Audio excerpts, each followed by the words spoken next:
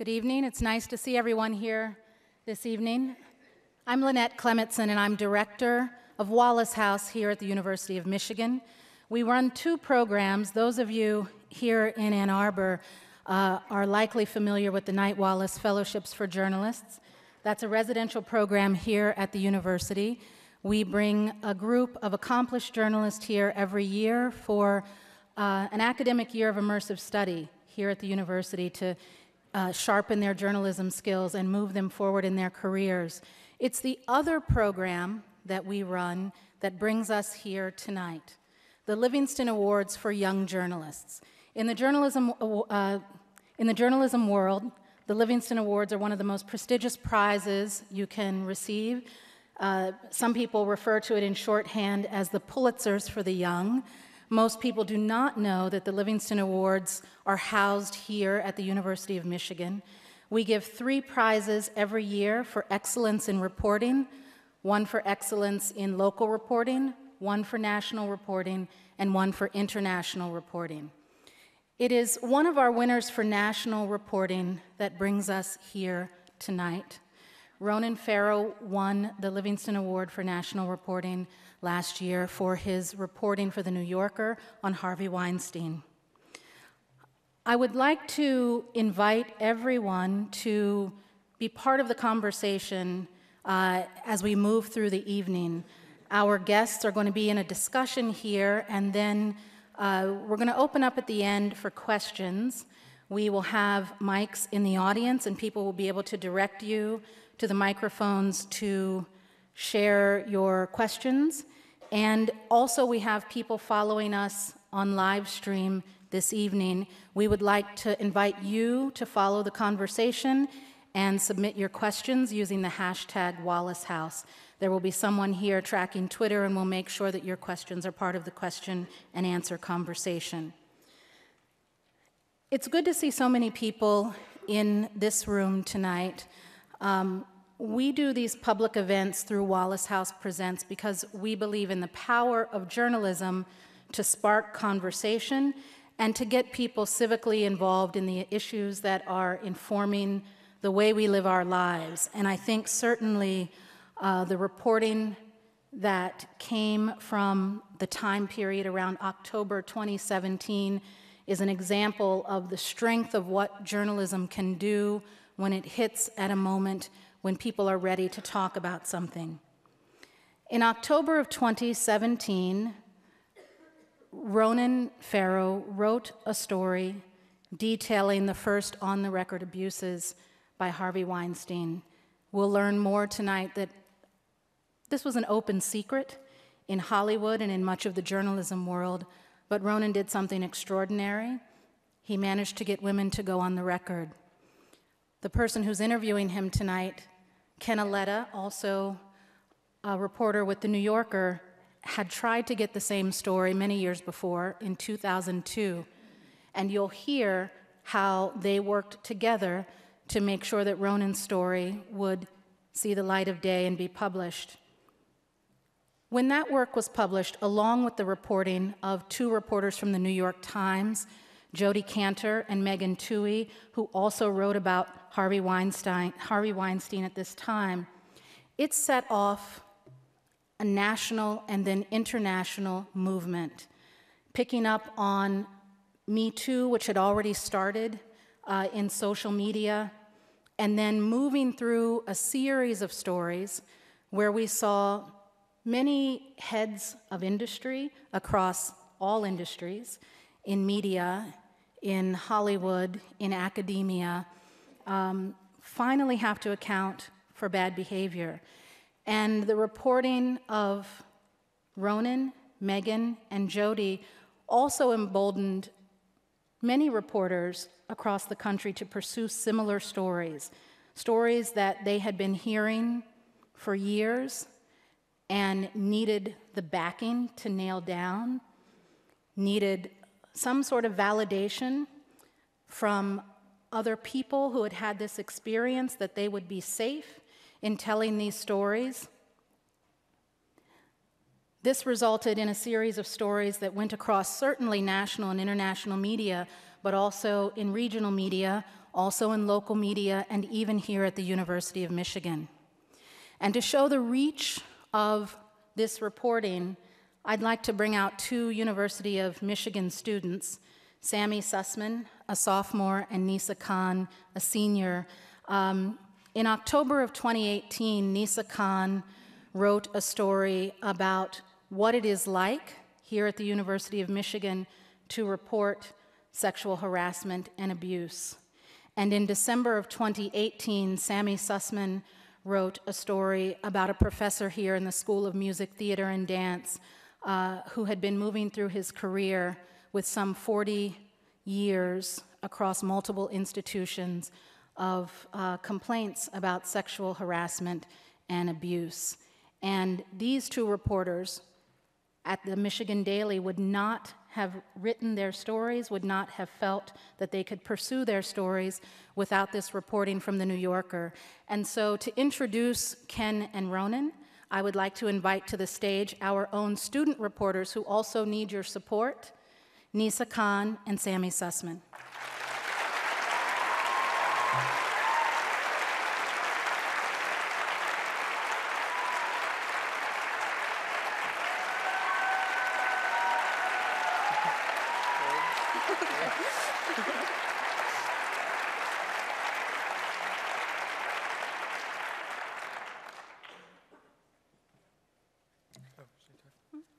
So I'll speak a bit first about how. Stand right in front sorry. of the mic. I'll speak a bit first about how Ronan's reporting influenced my reporting. So in October 2017, when Ronan broke his article along with Jodi Kantor and Megan Twohey, sorry. Stand right in front of the microphone. All right. There we go. Can you hear me? Good. All right. So Ronan Farrow's reporting in October 2017, along with that of Jodi Kantor and Megan Twohey, really changed the national conversation around sexual misconduct. It showed survivors that speaking out could make a difference, that no one had the power to suppress these allegations. And it showed other newspapers and reporters, such as the Michigan Daily, that neither fear of litigation nor fear of professional retribution need prevent reporting on these stories. On a personal level, my article about 40 years of sexual misconduct claims against an SMTD professor would never have happened without Ronan's reporting. One of the survivors of Stephen Shipps's abuse from 1979 contacted the University of Michigan right after his article came out saying something similar had happened to her involving a professor here at the university. And after she then contacted other survivors of Shipps, and they contacted me, and after about 4 or 5 months of work, I was able to document this abuse over 40 years. So it really never would have happened if he hadn't started this conversation. Yeah, and with Broken Record, we follow a student we refer to as Taylor and her claims and the personal impact it had on her career and her family. Her willingness to talk to me and Maya Goldman, who is our current EIC, really helped open a door to kind of the intricate details about the University Title IX process that some people may just not know about. And Taylor's own belief in speaking out was fueled by the Me Too movement and the changes in how the public is responding to survivors. So are we good to introduce? Yeah. So first off, just because I'm supposed to introduce Ronan now, Ronan's quite an intimidating person to introduce. Do we start with his graduation from college at 15, his work at the State Department for Richard Holbrooke, his book interviewing every living Secretary of State, his reporting on Harvey Weinstein, his Pulitzer Prize, or the doctorate he also got somewhere in there. It's a little, there's his Wikipedia bio. On a more serious note, though, his groundbreaking reporting on Harvey Weinstein, Eric Schneiderman, and Les Moonves has really become the gold standard of sexual misconduct reporting. His initial article set off a tidal wave of societal change, and his further reporting on ex-Mossad agents and non-disparagement agreements has unveiled the tools at the disposal of America's most powerful figures as they seek to silence their many victims. Few reporters can claim to have had as widespread an influence on the greater cultural lexicon as can Mr. Farrow. He has become a catalyst unto himself in the Me Too era. And I have the pleasure of introducing Ken Auletta. He has a long storied career in journalism, starting in The New Yorker in 1977. And also communication has been a series he's spearheaded since 1992, a deep dive into how we view media, its revolution, and its evolution. Ken Auletta's work has been profiling leaders from large companies for years now, from Larry Page to Sheryl Sandberg to Ted Turner, the last of which has won a National Magazine Award for that year's best profile. Ms. Auletta's work delves into the suppressive practices in specific industries, where culture can sometimes turn toxic. In 2002, he published a profile of Weinstein's own history of abuse of women, famously known as Beauty and the Beast, a piece that we as aspiring journalists have looked up to as a shining example of how to cover another world. Their work has exposed deep institutional flaws within the media industry, intimidation and threats that are passed off as byproducts of an old-fashioned boys' club mentality. As young people entering this field, we inspire to the values of honesty, sensitivity, and courage embodied by these reporters. We also hope that future generations can overcome these deeply embedded practices that are all too prevalent in the American workforce. And just one more thing. Above all, we just want to remember that as much as we're going to talk tonight about journalism, that survivors are really the centerpiece of this movement. They're more important to me, too, than any specific journalist, and it's their bravery that pushes us all forward. So thank you. Thank you.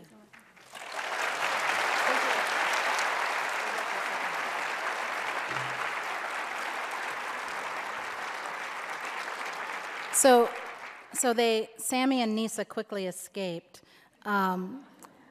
But I want to say, even though they mentioned that it was a bit intimidating to meet Ronan and Ken, it is worth noting that Sammy, before he broke this major story, wrote classical music critiques for the Michigan Daily and had never done a news story before this tip fell into his lap.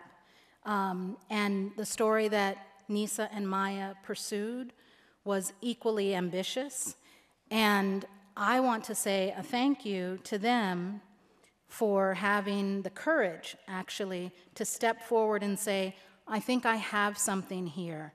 I don't know how to do it, but I think there's something here. And for all of the editors, all of the advisors, all of the lawyers who came together to help them figure out how to get their stories from a tip to the page. This is how journalism is done, whether it is for the Michigan Daily or for the New Yorker. You get a tip and you rigorously follow it through, and there are a legion of people behind the scenes who are helping you check facts, make sure that you are legally within the bounds for the things that you are writing, editing so that your story is tight and compelling and understandable. And so for anyone in the room who has been involved in any of these stories that the Michigan Daily has done, I would applaud you.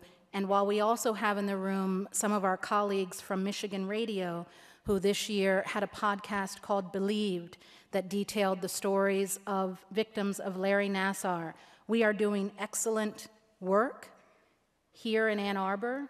And the journalism that is now, I think, spread across the country, inspired by the work of Ken and Ronan.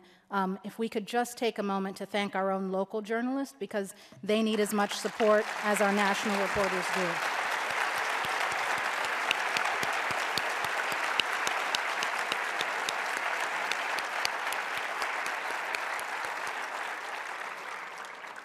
You're still talking? Come on out.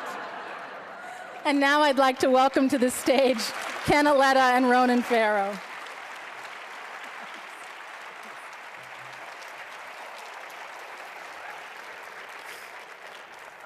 Hi, Ken. Ronan, how are you, sir? I'm honored to be here with you. So, what people want to know, how did you come to the Harvey Weinstein story? I was assigned it at a network that I was a reporter at, and what I was assigned specifically was a very narrow thread of it. It was a series of tweets by the actress Rose McGowan. I had been working on a mini-series for an investigative show that I had that aired on the Today Show, their big morning show, on sexual harassment in Hollywood. And within the development conversations around that, one of the executives there said, well, what about Rose McGowan's tweets?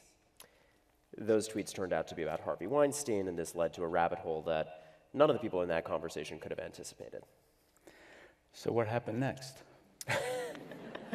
Well, Rose McGowan went on the record, and she had a rape allegation, which is now very publicly known. But she then pulled back from you at some point, right? Much, much later. So she went on the record in January, February, and then after a very long, fraught process where she felt jerked around, she then tried to pull back her interview in August, late August.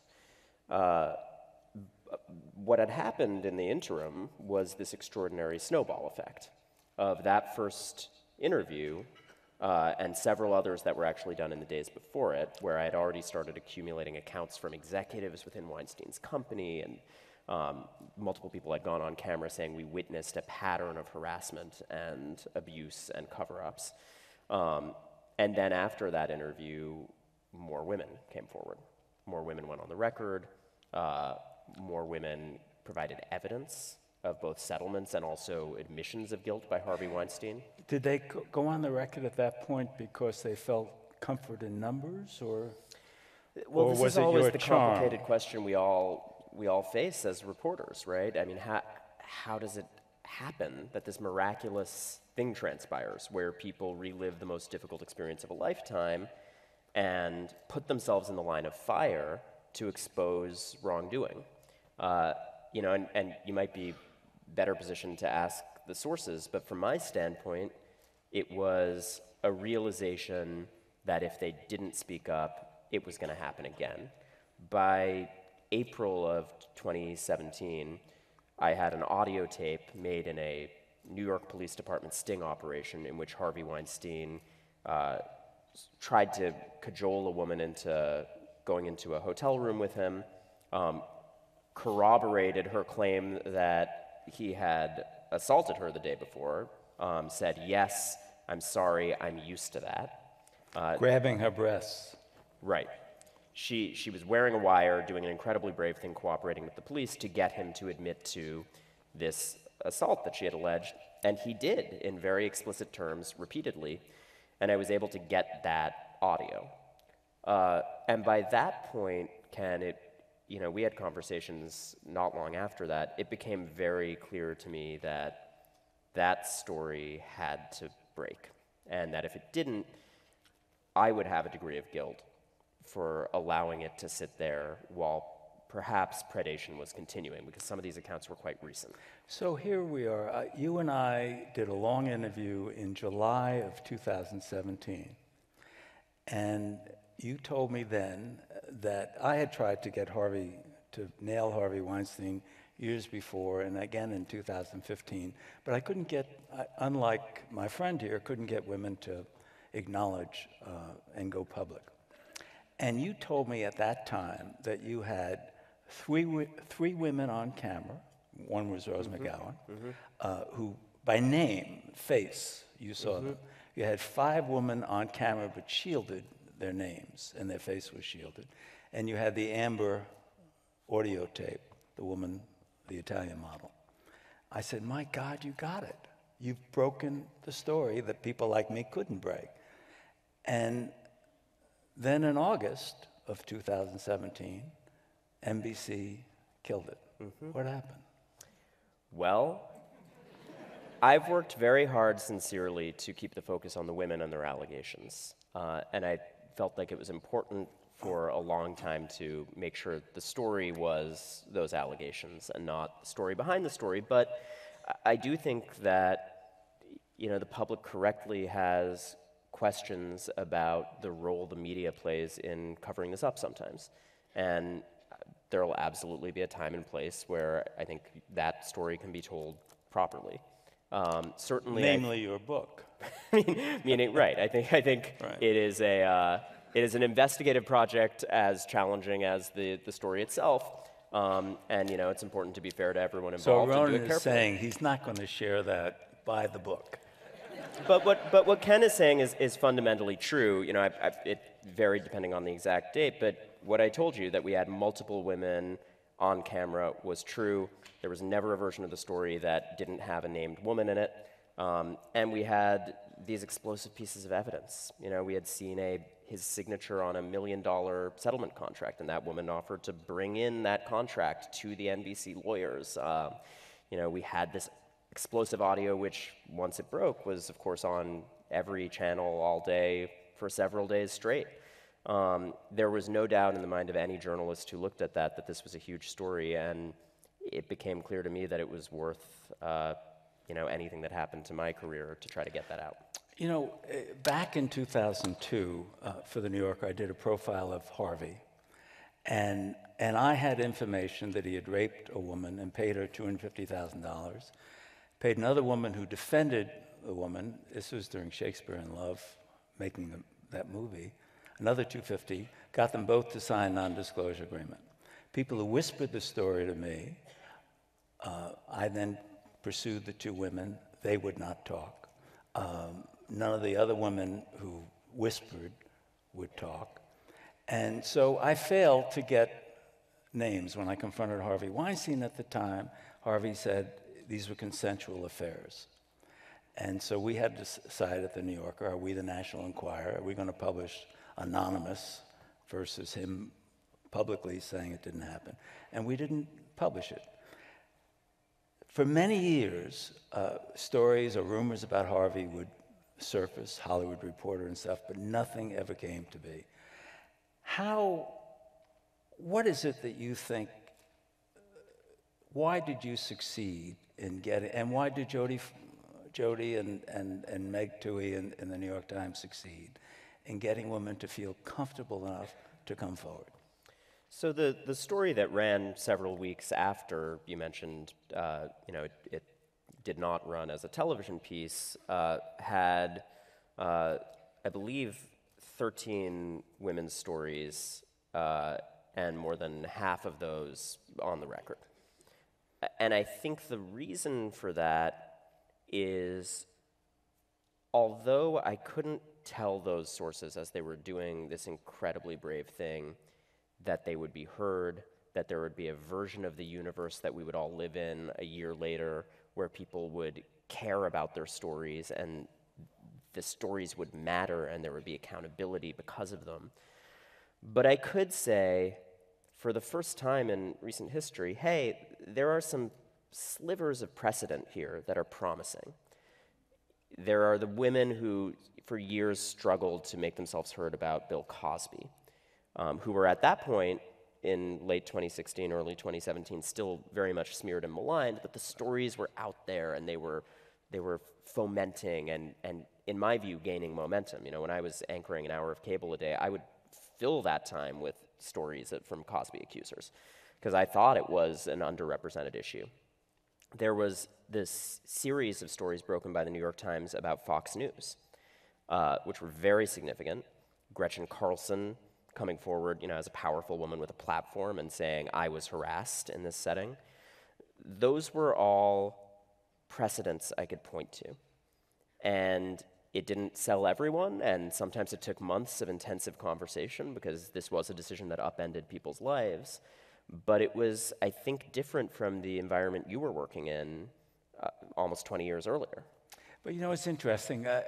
I would have conversations with David while you were reporting your first set of stories for The New Yorker, and I would talk to David Remnick, the editor, and he would say to me, God, it's amazing to watch Ronan Farrow on the phone with these women.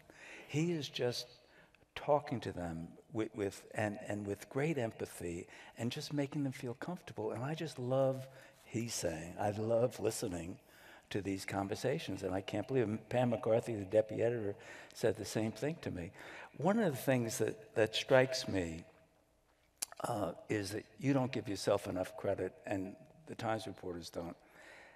Because the truth of the matter is that yes, the culture changed, yes, Cosby and Ailes and O'Reilly happened, but what's missing from that analysis is the painstaking work that you did to make these women feel comfortable enough to be brave and not to be fearful that this monster was going to kill them. Thank you, Ken. It means a lot, and honestly, hearing that moves me almost to tears because it was a very difficult time in my life, too, as a reporter. I was losing my job over this. I didn't know if I would ever work again in journalism. I had a very powerful guy saying he was going to throw a huge legal team at me, that he knew I didn't have a news organization behind me anymore, and that he was coming for me with everything he had. And the encouragement of a reporter I really respected when I first encountered Ken and talked to him, and he said, keep going, what you have, first of all, you said you have it, the moment I told you about the recording. Oh, I was so thrilled, I couldn't believe it. He was excited. Which is the funny thing is about such a dark topic, but he had cared so profoundly for years. And then, when I really knew that the story was in trouble, the first call I made was to Ken, and the fact that he was generous enough to call David Remnick, the editor at The New Yorker, and that David did have that outlook, that he knew it was important and still cared all those years later.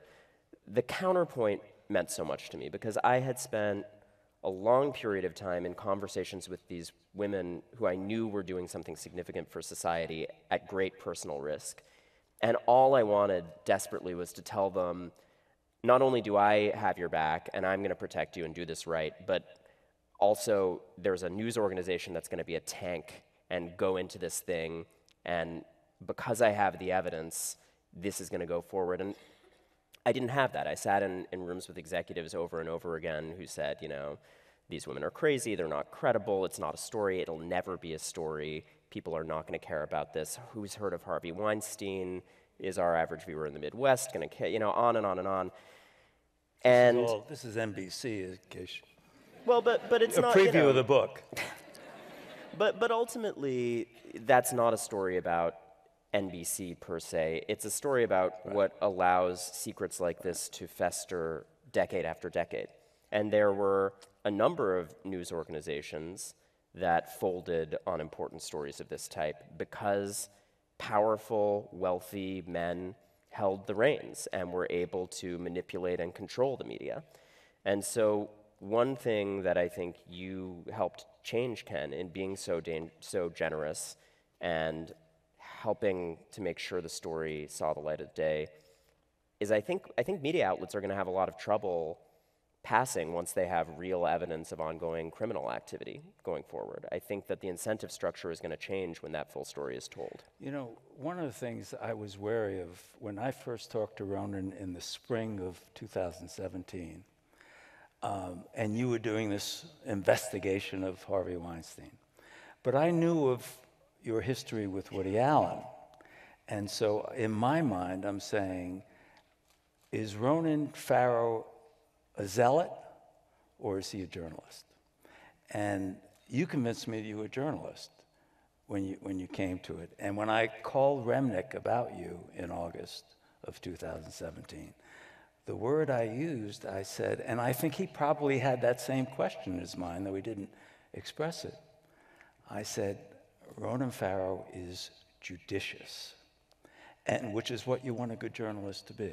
Careful, not presuming, just aggressively searching for the truth. Have you encountered that from people, that suspicion, is he a zealot? Well, it was the main argument Harvey Weinstein ultimately used and, showed up in his legal threat letters and so forth. This case that my sister had been raped and therefore I cared about the issue too much. I was on a crusade. Look, a conflict of interest would have been if I had a business deal that went bad with Harvey Weinstein. The truth is, I only had very positive associations with Harvey Weinstein. I was vaguely aware of his kind of larger-than-life stature in the industry and things that had shown up in profiles like yours, that he had a volcanic temper and was sort of a colorful, scrappy character. I think the word we used in the first of those stories was rough-hewn, and very talented in terms of having an eye for talent and producing the films that he did.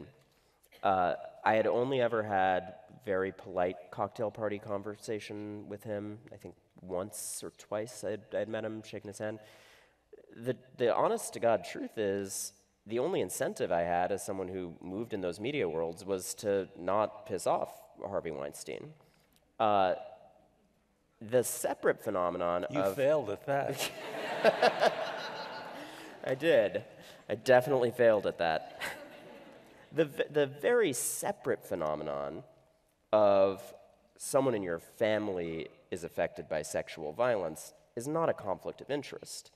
It is so attenuated from the specifics of the fact pattern. Does it make me care about the issue and understand its importance? Absolutely. I had, distinctive personal insight on the fact that this mattered and that these stories weren't heard enough. And for sure that contributed to my passion in sticking with the story. And that would be true, I imagine, of any one of you who cares about someone who has been a survivor of that kind of violence. But there was never any question, and this was, it was one of the first conversations we had at the New Yorker. I, showed them everything I had. I said that Harvey Weinstein had made this argument, and they just laughed it out of the room. Reporters can have family situations where they care about the issue, and it has nothing to do with their feelings about the subject of the story, any personal animosity. As far as Harvey Weinstein went, I went in blank slate. Both of my parents had been in films distributed by him. I'd worked with him in that attenuated way, but we knew that from the very outset of the reporting. Back in January of 2017, we had all sat around in my newsroom and Googled and made sure that there was no connection greater than that. Let's broaden it beyond Harvey. When you think about someone like Les Moonves, the ousted president and CEO of CBS. I also failed at not pissing him off. You've got quite a few people that don't like you, huh? I have a lot of people that don't like me. It's a compliment. How do you think that people like Les Moonves or Mr. Nasser here or Harvey Weinstein or Bill Cosby, how do you think they can get away with this shit? The answer is power. It's power structures and power imbalances, and that can be, you're Les Moonves and you're the most powerful man in all of media, or it can be that you're a doctor and a trusted figure and you've convinced parents that you're a trusted authority figure.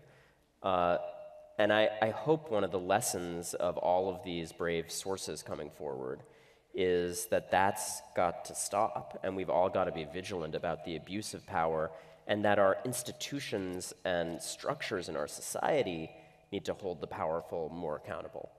Because you only get figures like the ones that you just mentioned through years and years of nobody standing up to them.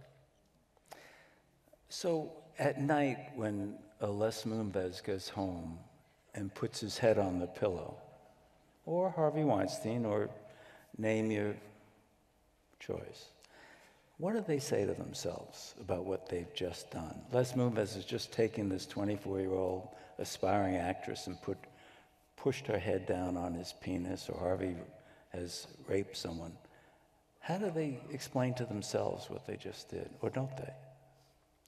Well, this is why you writing this biography of Harvey Weinstein is incredibly valuable and quite separate from the scope of anything that I've done. My job was so narrow in those investigations. It was very much about the facts, and establishing the facts and triangulating the facts and getting the documents and getting the audio and multiple sourcing everything. Psychologizing and understanding how someone becomes a serial sexual offender is a very complicated and separate project, and I don't know that I have the answer to that. I do think that the insight that I've gleaned from reporting not just on individuals but on institutions is that the structures allow the abuse, and the repeated allowances that are made exacerbate the problem. And there is a sense of impunity at a certain point, where I honestly think the sense I get, based on the renderings of the behavior that I heard, for instance, in the Moonves story, talking to, the 12th woman to give me a story, was I don't think there was a lot of thought about it afterwards, by the time it had been going on for so many years. And that's a particularly good example that reinforces the point I'm making about institutions, because the reason I felt that story was so important, and I started working on it the day, I conducted the first interview the day after the first Weinstein story broke, and then worked on it for 8 months. And the reason I thought it was so important was that where Harvey Weinstein had run a small kind of almost family-owned shop with his brother, his power was significant but very much waning by the time the allegations came forward. In Les Moonves, you had an individual who was riding high. Arguably the most successful modern television executive. That's right. And was, at the time of the reporting, considered to be invincible by Wall Street. You know, that he was synonymous with that company's success. And because of that, there was a board that he had engineered at that company. He had set up his contracts in a way that it would be too in the weeds to get into here, but essentially it allowed him to control the composition of that board. And you know, he was making 60 million plus a year. And the board was so in the tank and so dominated by people who prized profit over accountability that they literally covered up criminal investigation that was happening at one point, multiple allegations that they knew about. The Times broke a story after my series of CBS stories where they actually had some accounts of inside those boardroom discussions where they had one gentleman on that board saying, you know, I don't care if it's 16, 17, 18 women, you know, he's got to stay. And that is what creates the psychology. That's what creates the impunity. Staying on the psychology point, one of the things that's fascinating about many of these cases, both the Cosby case and, for instance, the Harvey Weinstein case, is that many of these women who were victims nevertheless continued to email the person who brutalized them and say, I miss you, look forward to seeing you again. You have a psychological explanation for that? I think any survivor of sexual violence would be very familiar with that. Look, rapes happen in marriages. That's well understood psychologically, culturally, legally. Rapes happen with, you know, your family member, your pastor, your doctor, your boss. It's people that you have to deal with again. And to me, it was always slightly mystifying that, for instance, Harvey Weinstein spent so much energy and paid so much money to private investigators just trying to establish that women were friendly with him after the allegations. Now, that's a major defense his lawyers are going to use in the New York trial. It is. Now, I don't think, you know, we should take survivors at their word. That's never been my attitude in this. Do you disagree with Me Too, who says you should? I don't know that, look, I can't speak for a disembodied Me Too movement. I have tremendous respect for instance, Tarana Burke, who I think is heroic and a brilliant activist. I haven't heard her personally say, believe all survivors. Maybe that's her attitude, and maybe that's a helpful attitude to have as an activist and someone whose role is much more about playing a therapeutic role than a reporter's would be. But for me as a reporter, the mandate is listen to all survivors.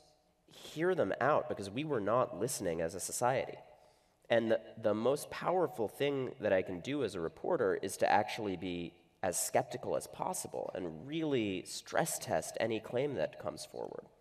And so, you know, when you look at these claims of like, oh, there's emails after the fact, I would actually say that my view of it would be much more granular.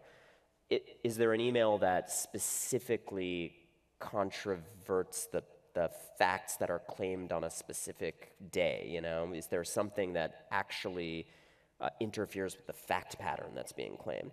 If so, maybe that's useful in a case. Maybe that's admissible. Maybe that's something that I would consider seriously as a reporter. But the picture of the actress smiling with Harvey Weinstein on a red carpet, years before, years after the claim, whatever. It's usually before.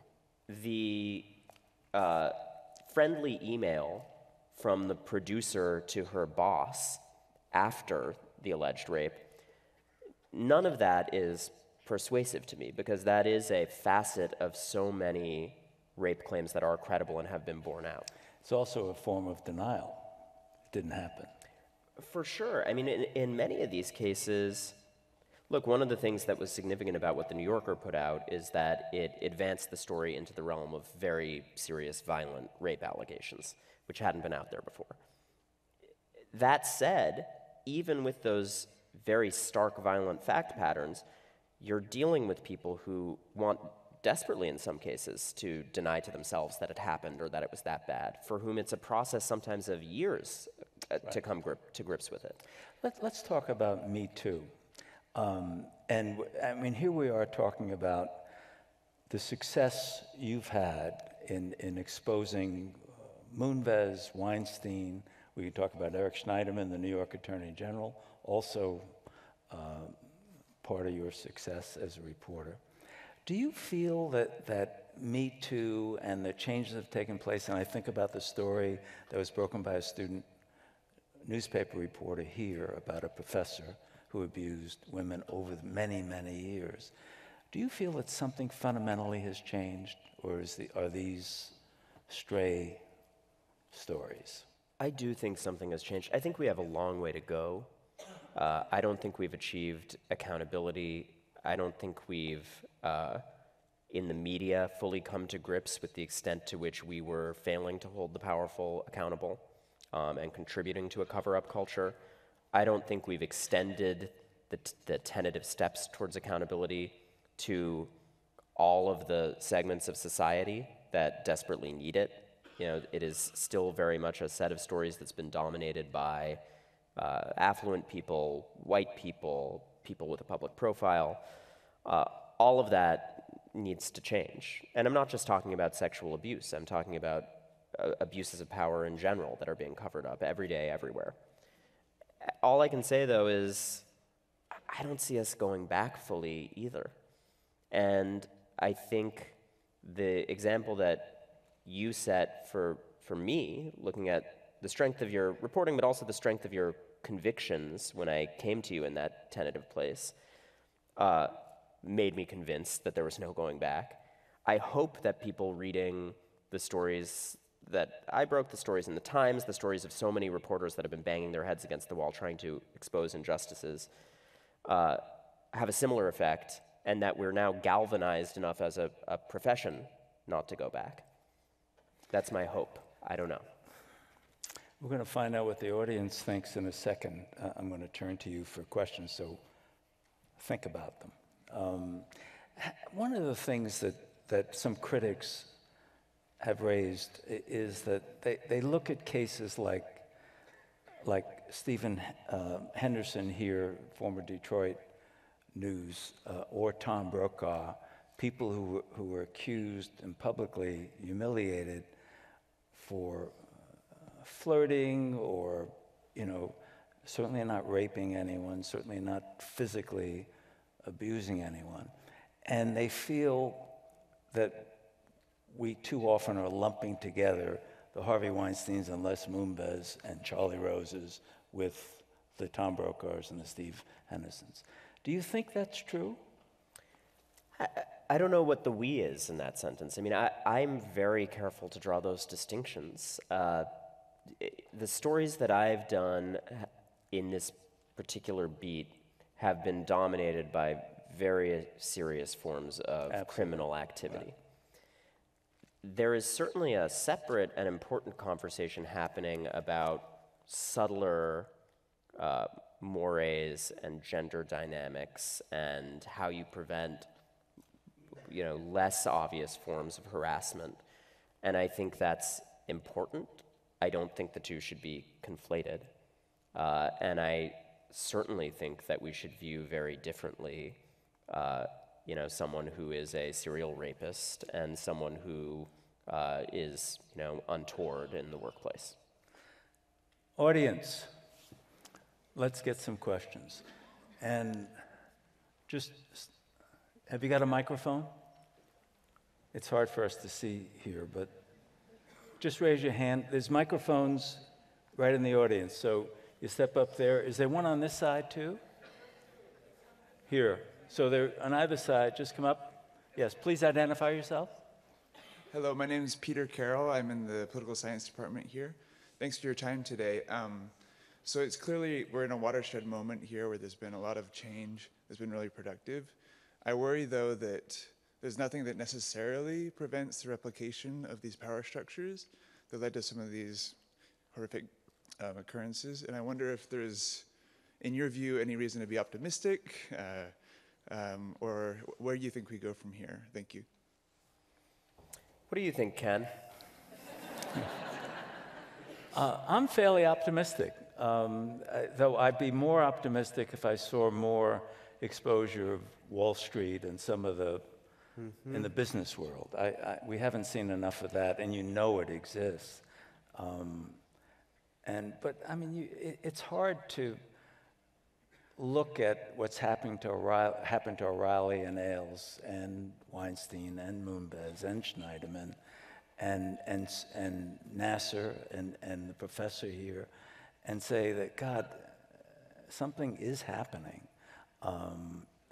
And you just talk to men. When men talk and they say, I don't want to meet alone with a woman because I'm afraid, or I don't want to fly in a plane alone with a woman. Now, that's a little crazy. On the other hand, that consciousness raising that man, it's going to spread across society, and they're going to think twice, I'm hoping, before they abuse another woman. You have to create incentives in the corporate world for change, and those incentives have to remain. There's a number of ways to do that. Clearly, public disclosure of terrible things that consumers care about is one of them. The CBS story is heartening in a way because they did replace a majority of their board. They did institute a number of reforms. They, multiple high-level figures who were involved in that cover-up culture I mentioned are now gone from that company. There's, in at least one case, a woman in a leadership position where previously there was a guy who was involved in this kind of activity. So, I think it's baby steps in the right direction in some of these cases. Now, can you extend that accountability beyond the companies that have been hit so hard? I mean, I've now reported on multiple media organizations, and there's at least one other case where I've seen completely the opposite thing happen. Not one person has lost a job, there's absolutely no accountability, and there was very much a cover-up pattern. So I think it can cut either way, but I will say that I've been heartened to witness a number of companies, not quite preemptively, but before the scandal reached the real fulcrum of 8,000 words in the New Yorker, take the right steps. I don't want to hold it up as a perfect example, but I think some of the things Uber has done have been interesting. They brought in a truly independent set of reviewers. And that's one really, if you want to get granular about that, that's one thing that companies absolutely must do. The moment you see one of these companies insist on an internal investigation, just highlight that in whatever article you're reading. Also, you read today of the Warner Brothers, the chairman and the CEO being forced to step down because of sexual abuse. And what is Stanky, the head of that division, who Warner Brothers reports to, is saying, I think we need a woman run it. And that's another change, and a very helpful one. It is. And that was very much an open secret that people knew about for a long time. So I was heartened to see Kim Masters broke that story in The Hollywood Reporter with a colleague of hers, and it was good reporting. But yes, I think we're seeing more companies than we ever have before actually take the reform seriously, do the independent outside review, change their policies on non-disclosure agreements so that they're not shutting up victims of assault in the company. And all we can hope for is that all of you guys keep holding their feet to the fire. I think what happens in the national conversation in the public is really important. Understanding those distinctions, making sure we all publicly shame the people who refuse to have the independent review, that'll matter. We have a question here, and then we'll go back over to this side. She was first. Sure. Thank you. Hi, gentlemen. My name is Cameron. I'm a U of M graduate, and before I ask a question, I'd just quickly like to say I've spent the last 10 years trying to make my way as a performer and comedian in the entertainment industry, and I lived in LA briefly. Back in 2012, when I first moved out there, I was no one, no agent, no anything, and my friend with whom I was staying was working as a stylist, and within the first week, he warned me, don't ever go to an audition in a hotel room, and don't ever be alone in a room with Harvey Weinstein. I'm not joking. So thank you both so much for the work you've done. And we both had very few contacts or anything, and he still knew to tell me not to be alone with Harvey Weinstein. Everybody knew, so thank you. And my question for you is this: have you noticed a change in the conversation regarding reporting on stories dealing with sexual harassment and sexual assault among your colleagues? Among other journalists, has the tone behind the scenes changed at all? Has the way people are approaching these stories changed? I'm interested to hear Ken's thoughts on this, because he can also talk about an earlier period, not to make you feel old, but I am, it's all right. But when you were trying to crack this in 2001, 2002, I'm sure it was a very different environment, and I'm sure that contributed in part to the outcome of those attempts. But from my standpoint, in this more recent swath of history, the answer is actually no, not so much. I don't think any of the reporters I encountered were the problem. I don't think I saw a lot of skepticism about the news value of these stories. Every reporter who saw the amount of evidence I had immediately had the same reaction I had, that Ken had, that the New Yorker had, that this was a big, important story that we all needed to fight for. It was other categories of people around those stories that were trying to quash it, not the journalists. I will say that there's now a set of tools that have been somewhat refined by that great work that's come out of the Times and other publications, and I'd like to think in part what the New Yorker has done as well, where maybe reporters who understand in the way I just described the importance, but are grappling with how to go about it, have a little more of a playbook to go by. I mean, I get asked all the time by student journalists and by reporters in general, sort of, how do you crack this sort of a thing where there's a vast conspiracy and a cover-up and all of these forces working to stop it? And I hope that there's some lessons learned that make it a more kind of well-greased process. I would come at it a little differently, because I'm going back further on this. When I go back to 2002, and I'm reporting on the brutality of Harvey's personality, how he verbally abused people, how he literally took a reporter, put him in a headlock and started punching him, how Julie Tamar, he screamed and threatened her life partner, Stacey Snider, who was then working for Steven Spielberg, he literally physically threatened her, and she's a tiny person.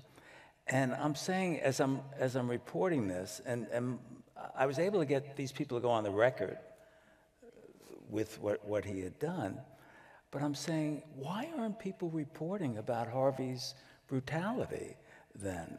And it was known, it was very common, he was constantly apologizing. With me, he would say, I know I've changed, right? And the 4 or 5 months I spent reporting this story, he probably 3 or 4 different times said to me, I've changed, I've learned my lesson. Okay, he hadn't. And if you think about it, I knew, but I couldn't prove, that if you're going to bully people that way and yell at them and stuff, you're going to bully them in other ways as well, sexually. And it was not on the radar of the press, and it should have been. And so things have changed, but back then, he got away with stuff, and he had enablers who worked for him, who helped him. It's worth noting, though, that one of the things that has changed to this question about journalists, you've been lucky at the New Yorker, but one of the elements of this story has been journalists having to report this out in their own newsrooms. NPR, the head of news, forced to step down for sexual harassment. NBC, certainly part of the reason that they may have been covering this up was that they had their own problems with Matt Lauer that they were not addressing. And so newsrooms, I think, have had to come to terms with how to report this out and deal with it within their own ranks and within their own power structures. And that seems to, I think, be something that's changed. But we think of it today as a felony, or the equivalent of a felony. And back in 2002, 3, 4, 5, I don't think we did. I don't think enough journalists thought of it as a felony. That's a fantastic point you just made. And again, the CBS example is instructive there, without commenting on other news organizations that she mentioned.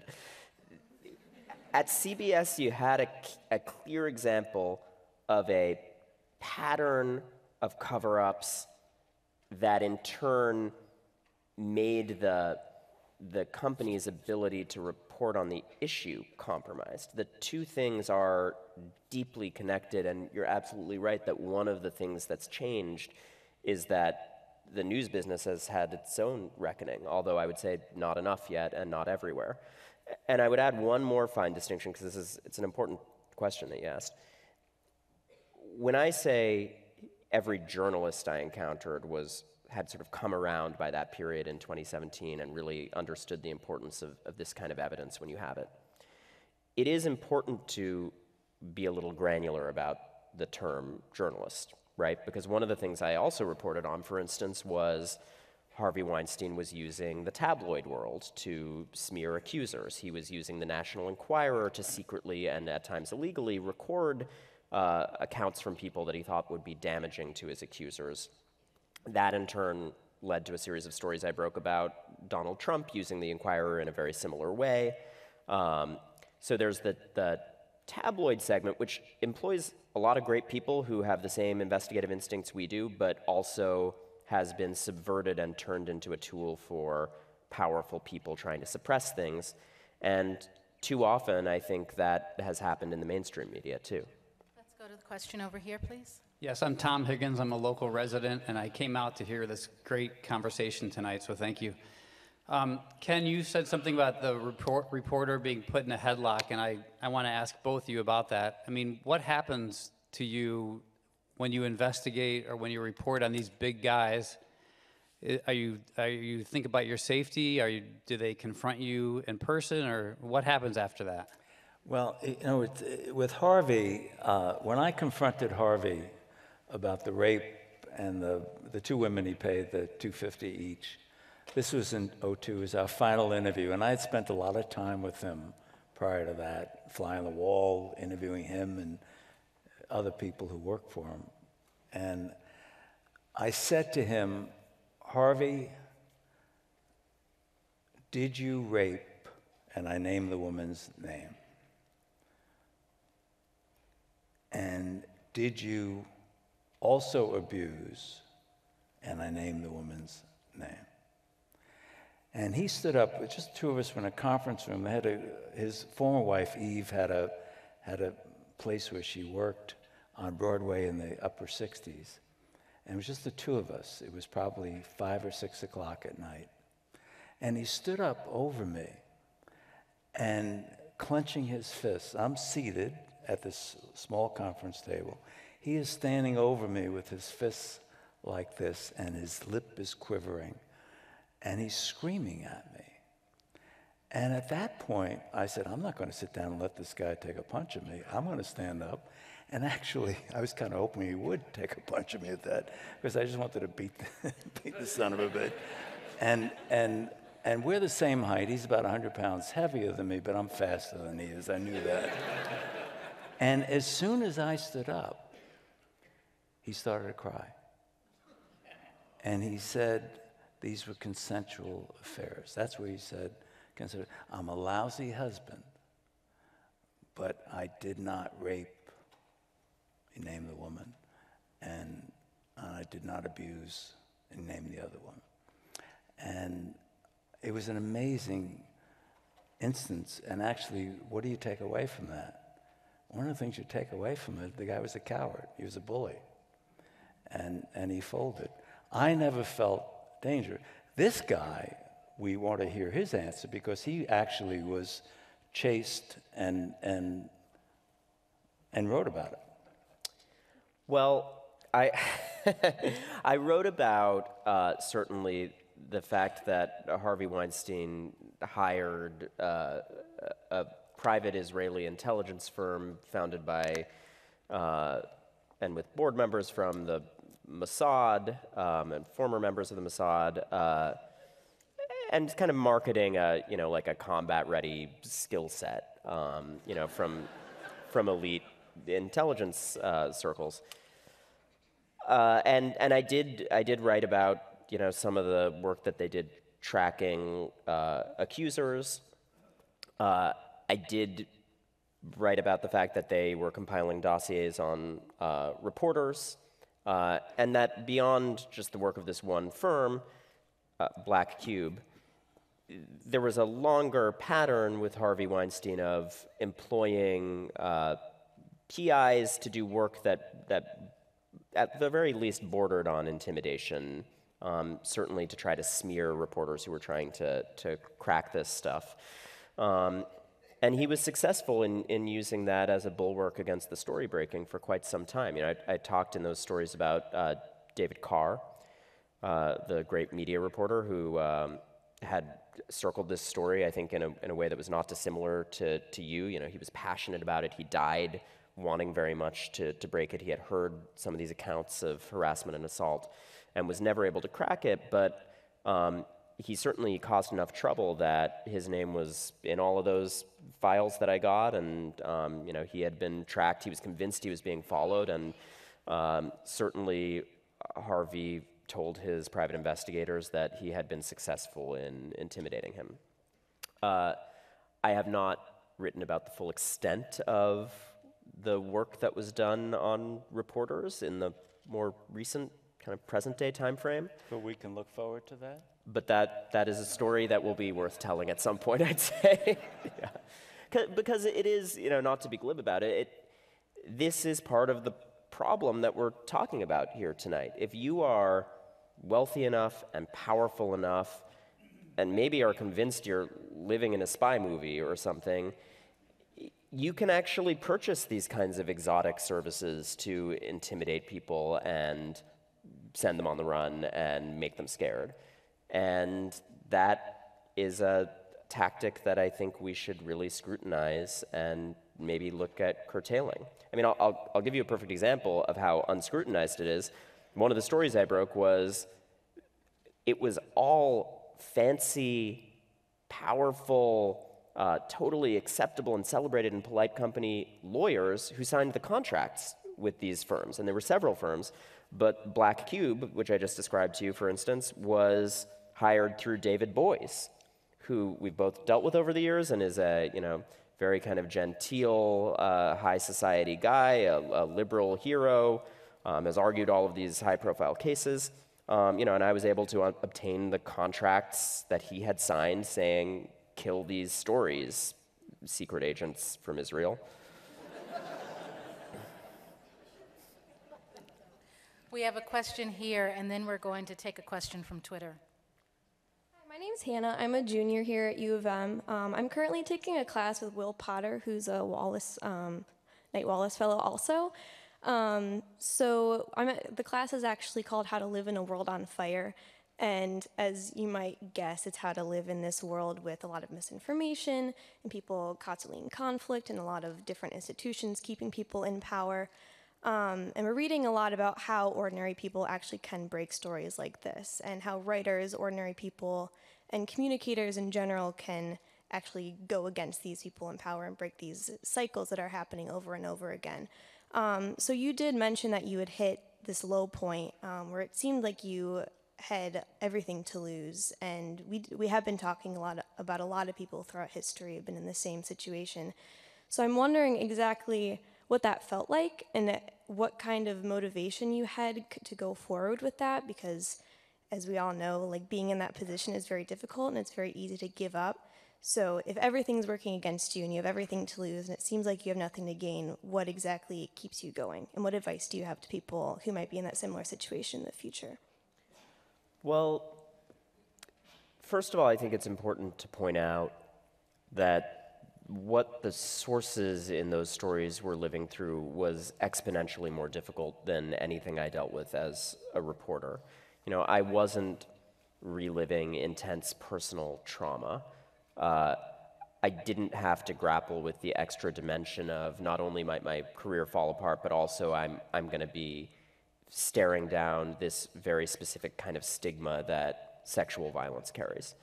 They were doing something incredibly brave that is difficult on a level that honestly, as someone who isn't a survivor, probably can never fully understand.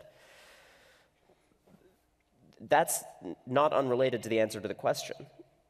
I looked at those examples and I realized that I had, looked these women in the eye and said, I'm going to do right by this story. I promise you, I'm going to make sure I ferret out the truth on this.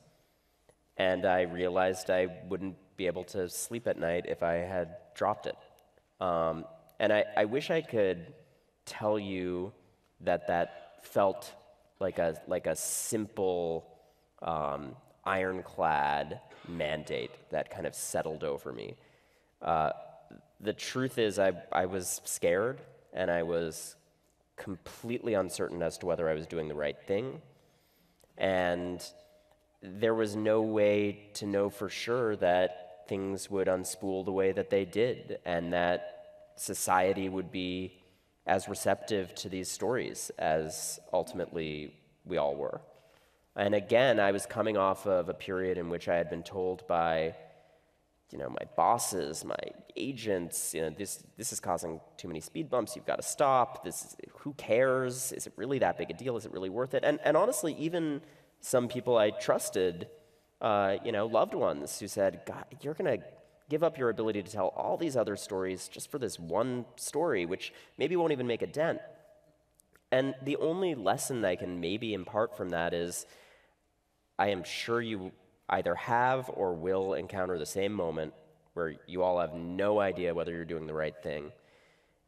And the best thing I had to hang on to was a little voice that was telling me, like, hey, it's pretty clear what the right thing here is. And you're going to let down yourself and all these people who have put so much on the line if you don't do it. And so I would just encourage you to listen to that voice. You heard two things here. I think you heard an explanation of why women felt comfortable in talking, and the word is empathy. This guy exudes it, and he gave them confidence that he was on their side. The second thing, though, I think, in answer to that question, is that you're a journalist, and you've got to be able to prove things. You can't assert things. And you might believe that someone is a monster or doing monstrous things, but as a journalist, you've got to be able to prove it. And when I said before, I wondered, Ronan, whether you were a zealot or not, and I came to feel you were judicious. And that's what a good journalist is supposed to be.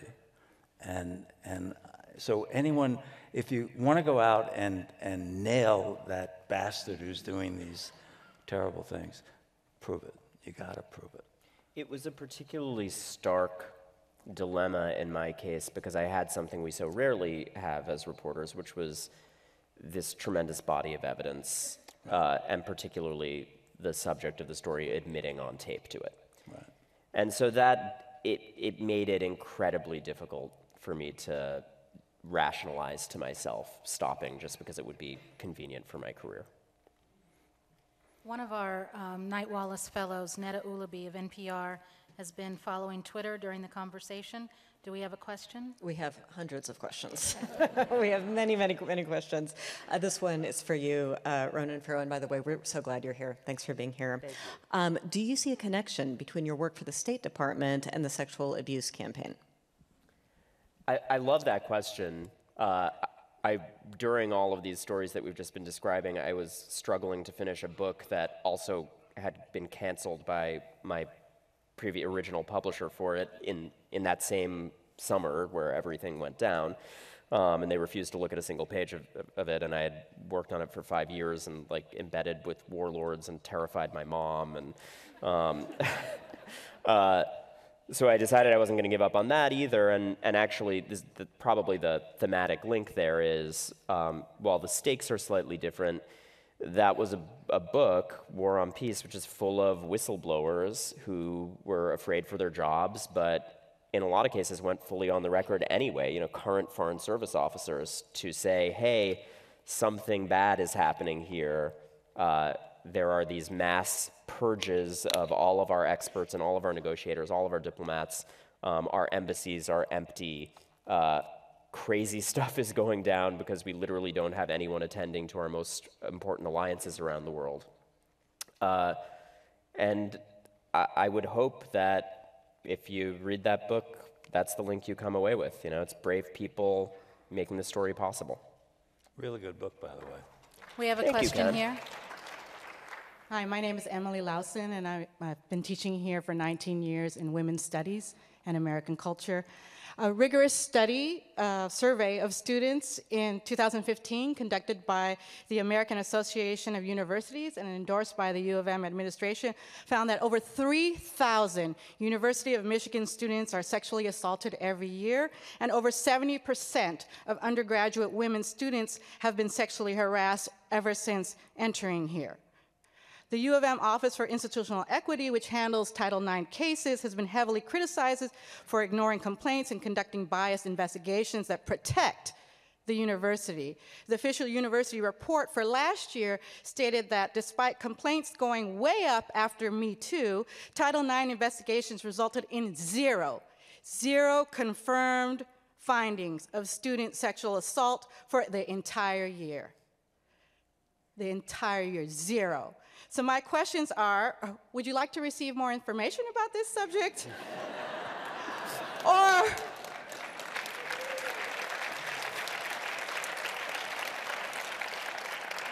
a bat signal going out. Or would you consider investigating this matter further or sending word out to your colleagues to report on why survivors of sexual assault and harassment rarely receive justice through the university's complaint process? Thank you for that.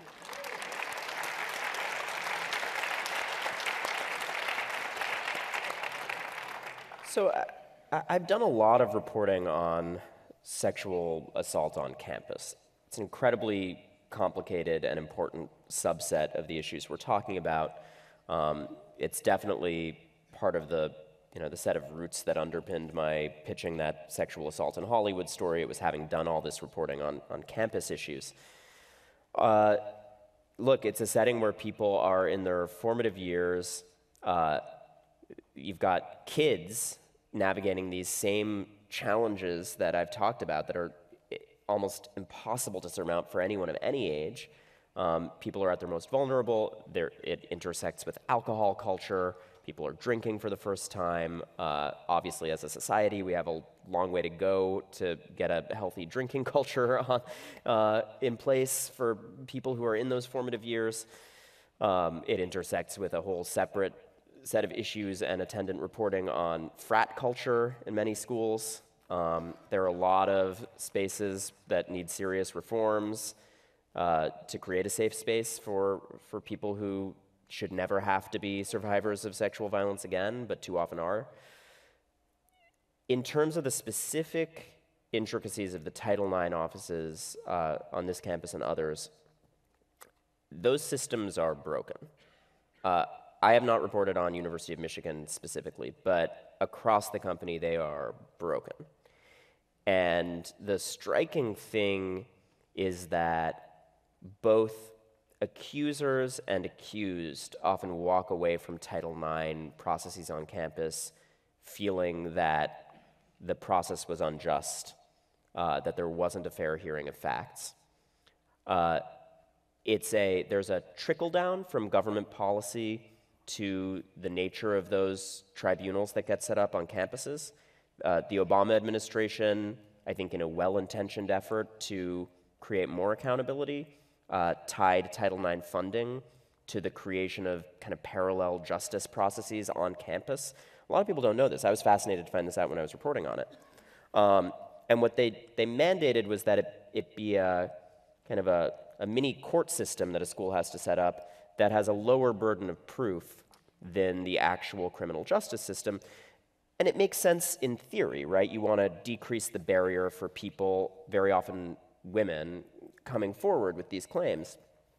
But in practice, what ends up happening is schools that have no expertise in this subject set up these kangaroo courts. Sometimes they're staffed by like wealthy alumni. Some schools do a better job and they try to bring in experts, but there's no real guidelines. It's a free-for-all. And in a lot of cases with survivors that I've talked to who have dealt with this in a college context, they feel like they were actually actively discouraged from going to the police because the school wanted them to do it in this parallel process. So I've just outlined to you a whole slew of messy problems and absolutely no solutions. You're welcome. Did you say 3,000? Not a small number. Right, and based on the numbers you're saying, I would assume that this is an issue that needs serious work here, as it does on so many campuses. And look, I will say that in a lot of the cases that I've looked at Harvard and other schools, student journalism played a really active role in triggering reform. We've just talked to some wonderful student journalists here on this campus, and I would hope that this is something that they're looking at.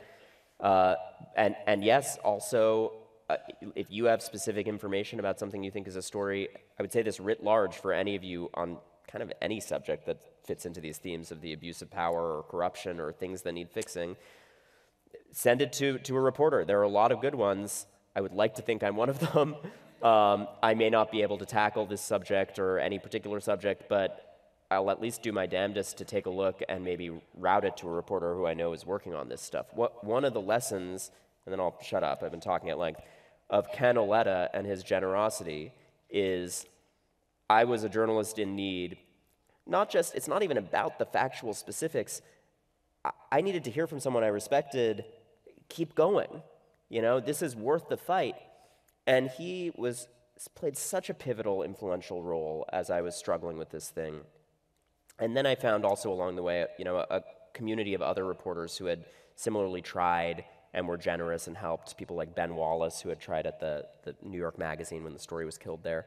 And I really came away from those experiences so committed to trying to pay that forward. And I don't know that I'll ever be able to do what Ken Auletta did in terms of basically rescuing a story that needed rescuing. But boy, I'll try it every chance I get. So if any of you send me a lead and I can't tackle it, I will move mountains to try to get it to someone good. Just think about the person on the other end of the phone, one of these horrible men. Sir, Ronan Farrow's on the phone for you. I think you've probably earned that reaction too. People don't like our calls. But thank you, sincerely, Ken, for everything that you do. Just to point back to the beginning of the conversation, Ronan used the phrase, these systems are broken.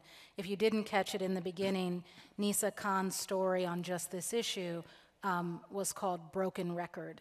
And so it is being looked at here, and certainly send your tips to Ronan, but send them here too. And we have a question here. Hi, my name is Evelyn Wallace. I'm a junior interested in law school. I just want to say, I think it was a South Park joke too, where they said you're getting a call from Ronan Farrow. So you've made it. But I just wanted to ask. You grew up on South Park. That got me a little verklempt. It got me excited too. My brothers knew who you were. It was a big deal. But I just wanted to ask Ronan specifically, given your experience in the State Department and going to law school, especially at such a young age, thank you.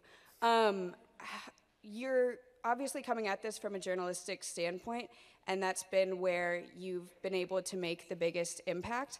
But I'm curious to know what you think the future of the Me Too movement and sexual violence and sexual assault is going to look like at the government level and at the legal level where, as you were saying, Ken, it wasn't being called a felony until about 5 years ago. So even though we have these legal structures in place, and in theory, if someone speaks up, they should be able to be protected by whatever official source they go through, but obviously these are things happening in Senate offices, in professional business offices. So I just wanted to know if you see it going forward primarily or even only as a news article that change is made, or whether you think there's going to be legal recourse and like governmental change to stop it as a nation. There has to be policy reform and legislative reform. And one of the things I've been most excited by and inspired by is we've seen some tentative steps towards that. At states around the country and at a federal level, there's been some legislation introduced as well. Certainly different states are overhauling the ways in which non-disclosure agreements are handled. There have been some efforts to curtail the use of the kinds of agreements Harvey Weinstein used in cases involving sexual assault and harassment. Corporate policy is also really important here. You know, I mentioned the companies that have sort of ended their reliance on NDAs in that context. All of that is important. If it doesn't get baked into our systems in our culture, then the reform might well slip away. So I think all of us as voters and members of the American public have to keep the fire under people too, you know, that this is incumbent on our legislators, and they really can make substantial changes that will matter. Let's take another question here on this side. Hi, I'm Lauren Bartholomew. I'm a freshman here at Michigan, and sorry, I had to write my question down just to make sure it didn't sound weird. So how do you think your role or position as a man affected your ability to break this story? And do you think if you were a woman, would it have been taken as seriously or been as successful? So structural sexism is a thing, if you didn't notice. I've really had to actually push hard, you know, for instance, when I talk about these stories publicly as I break them, to redirect attention towards the women whose voices were at the heart of this thing. And I think that gets at the point you're asking about, you know, not just individuals, but the kind of high-level forces that guide the national conversation do gravitate towards privileged people, white people, male people. And I think the more we can all do to push to have voices heard that aren't heard enough, we've got to. And I try in every conversation I have, you know, for instance, to really talk extensively about the work of women reporters who are really pivotal to this thing becoming public, to talk about those sources. In terms of the actual reporting process, you know, it was a barrier, it was an obstacle. You're asking women in a lot of cases to talk very graphically about these incredibly personal experiences, and that just takes a lot of time and building trust and assuring them of exactly what you hope to accomplish and your commitment to ferreting out the truth. It takes, I think, as a guy especially, really letting sources control their destiny. So this is an interesting point. You know, not all of the reporters who worked on this story and other stories on this beat necessarily adhere to an ironclad rule where if someone doesn't want to be named, you don't name them. And I don't think that's evil or wrong. You know, it's a case-by-case decision, and I've seen reporters that I really like and respect, for instance, you know, name an accuser of someone who's begging not to be named because they have that name in documents. And there were times in these stories we've talked about where I would get calls from upset sources saying, you know, this other reporter is going to name me, and I'm crying, and I'm telling them not to. And I think to the extent that gender intersected with my reporting process, it reduced the space I might have had to do that. You know, whether that's right or wrong, and it's very hard to judge from the outside. You know, I don't know what those reporters were weighing in terms of pros and cons of those decisions. But for me personally, when I was faced with the same decision, sometimes about those same sources, I always went with not naming them. even when it meant losing a scoop, and sometimes I did lose the scoop as a result. Because I just, I was treading in territory that was not totally my own, and part of that was the gender dynamics there. I really felt like I had to work to honor what these women were doing and to acknowledge that I couldn't fully understand what it's like to be a woman in that situation and to let them call the shots. Let's take another question from Twitter. This one's directed to you both. How can journalists cover abuses of power in an era when the resources for news gathering are decreasing?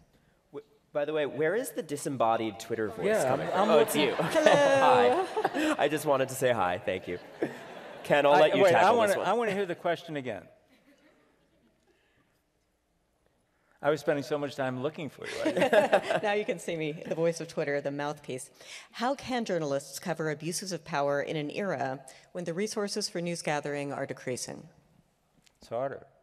I mean, one of the problems is, you look at what's happened to local news coverage across this country. I mean, you're talking about newsrooms that are depleted, newspapers that have gone out of business, and you look at the Chicago Tribune, for instance, doesn't have reporters in the state capitol, and this is across the country. This is true, so the check that we're supposed to provide, or people calling us and saying, "Would you be interested in doing this story on the University of Michigan or Columbia University or wherever?"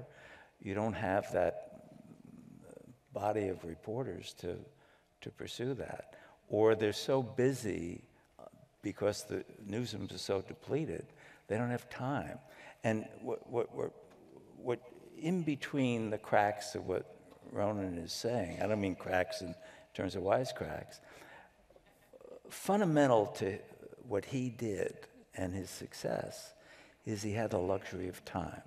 We were talking about it at the Wallace house today with the fellows. This is not a story, dear editor, that I could break for you tomorrow, that you just put me on today. You're going to have to let me devote weeks, months maybe, to report on Les Moonves or Harvey Weinstein or whoever.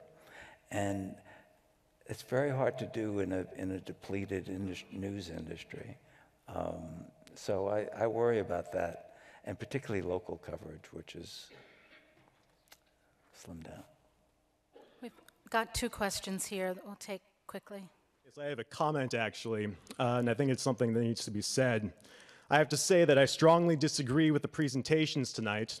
Ronan Farrow began his public career as an accomplice of Richard Holbrooke and Hillary Clinton, two figures who are responsible for more blood than this entire lecture hall could hold in Washington's naked pursuit of its geopolitical interests in the Middle East and Central Asia, known as the War on Terror, the Democratic Party version in particular.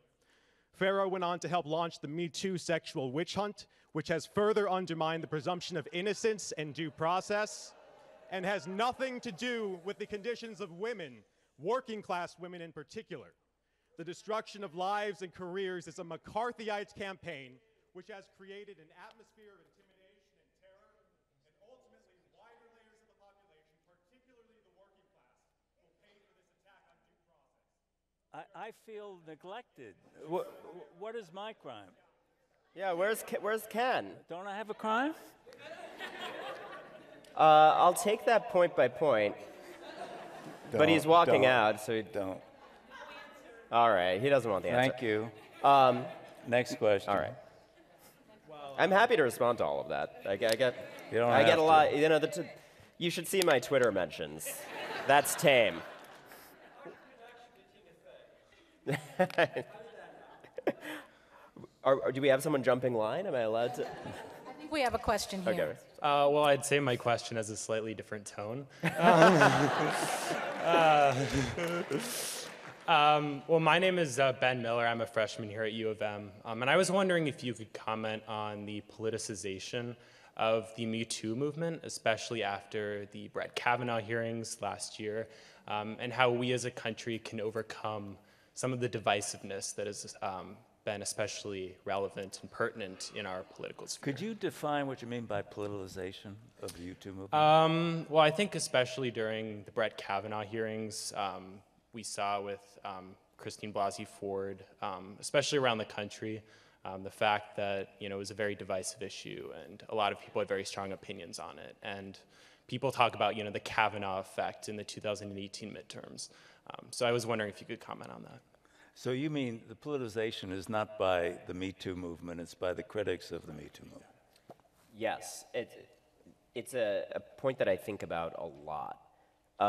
So I'm in this remarkable position where sort of interspersed with the all caps death threats are both tweets from people saying, you're a Trump lackey, all you do is take down Democrats after the Eric Schneiderman was a prominent Democrat who was investigating Trump. Harvey Weinstein and Les Moonves were prominent Democratic bundlers and donors. Harvey Weinstein was a very close ally of Hillary Clinton's. So, I get this suspicion that I'm somehow an agent of the right wing, routinely. And then I also get, the moment I turn to a subject that isn't unflattering about a conservative, the barrage of, choice tweets from that crowd saying, you're a liberal hack and a cuck and insult, or what are the terms that, that you get like the frog meme and I get all the racists with the X by their names. And some of it is very clearly part of the kind of machinery of Twitter harassment that happens today. It's not real people. It's like Twitter eggs with no followers, and a MAGA thing in their profile. But some of it does reflect a genuine condition that we all live in now, which is everything gets thrust into this cauldron of partisan mistrust. And what's saddening about that is it's fundamentally antithetical to what we do as investigative reporters. So, I'll do if the evidence is there, I'll do a body of reporting about anyone of any persuasion. I don't care. To the extent that I'm in it because I'm ambitious about getting the big story. And there is such a shrinking space for that kind of approach and for any kind of understanding that someone might genuinely have that approach. There's this assumption that you must be on our side or on the other side, and this sort of crushing disappointment when it proves out that you're not on any of the sides. And the more specific way that plays out is, you mentioned the Kavanaugh reporting. I mean, we at the New Yorker, Jane Mayer and I broke the first details of the Blasey Ford allegation, and it was the Washington Post subsequently did great reporting where she went on the record. And it was an important story. It was a claim that Congress was holding on to and that hadn't been looked at fully, but that was kind of gaining momentum as a source of rancor within the relevant committees. So it was, regardless of its truth, a hugely important story at that moment in history. And then also, once we began digging into it, there was a significant body of evidence that needed to be presented to the public so that they could decide what they thought about this. And we subsequently did reporting around Deborah Ramirez's allegation, which had a remarkable amount of corroboration behind it, including someone who had seen her crying right after all those years ago, and who hadn't talked to her since, had no contact. And this is a story that had lived for years and years and years in the Yale community. And then, there were others too.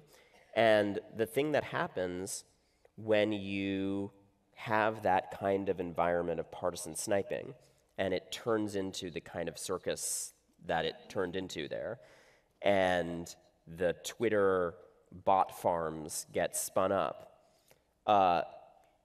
you wind up with sources shutting down. And that was a bigger story that the public didn't see in full because of the atmosphere of partisanship that you're talking about. And I would argue that that is as unfair to the accusers that you heard from and that you didn't, as it is to Brett Kavanaugh, who deserved a full airing of the facts and who now has, this sort of amorphous pall over his tenure on the court that's completely unresolved and that has manifested not in fact-based inquiry going forward, but in just this kind of Twitter troll war. That's a sad state of affairs. A fact-based fact? You've got a plane to catch. Well, anyway, I hate the partisanship, and I hope that fact-based reporting is an antidote to it. So, Thank you.